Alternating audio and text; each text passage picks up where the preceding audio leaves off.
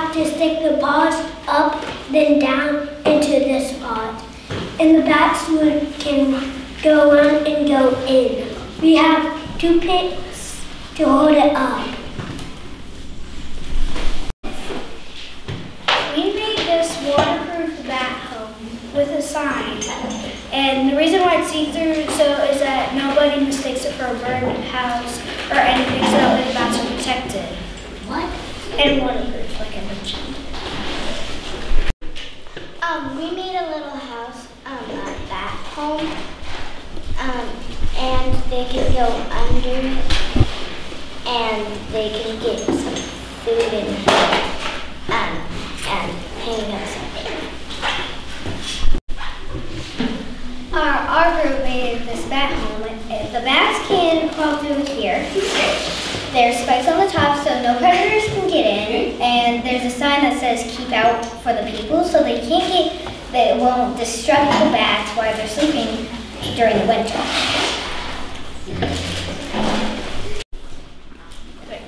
So I made a bat home, a bat cave for the winter. So since bats are in danger, I made this little bat home. And there's a moving door. And there's food inside, which are berries, for like fruit bats or anything. And that's it. So we invented this because bats are in danger right now.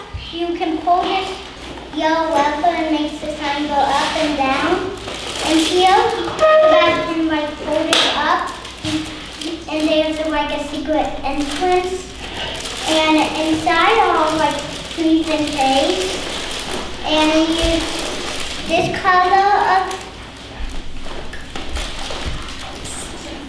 silicone because if it's in the water, no one can see it.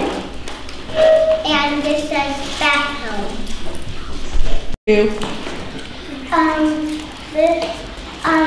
Will the bats go in? They go in through cups and they go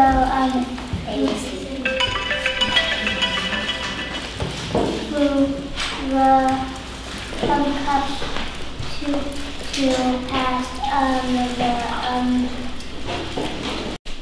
the bats will crawl inside and they'll fly over it, and they'll crawl into a little hole, and then they'll sleep. So they will just have to lay down instead of hang upside down.